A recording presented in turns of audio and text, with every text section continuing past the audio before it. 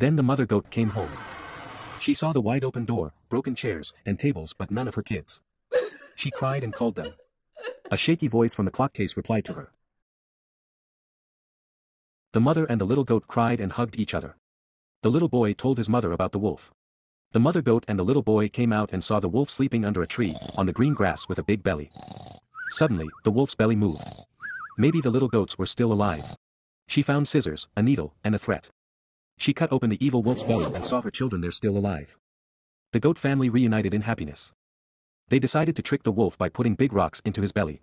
When the wolf awake, he felt thirsty, he wanted to go to a well to drink. And when he got to the well and stooped over the water to drink, the heavy rocks made him fall in, and he drowned.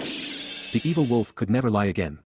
The mother goat told her children to remember this lesson and never open the door to any strangers. The goat family then sang and danced happily together on the green grass.